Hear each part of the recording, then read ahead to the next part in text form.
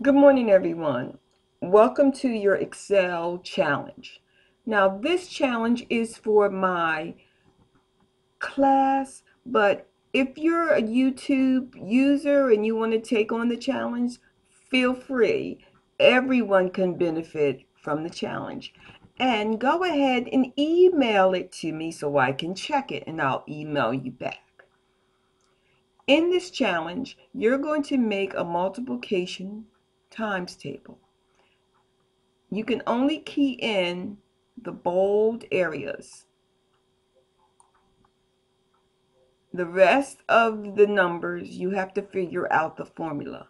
And I will tell you, you will need to use absolute value. So go ahead and view the YouTube video on absolute and relative value. Good luck, and I'll see you at the end of the day. Thank you and have a great day. Bye.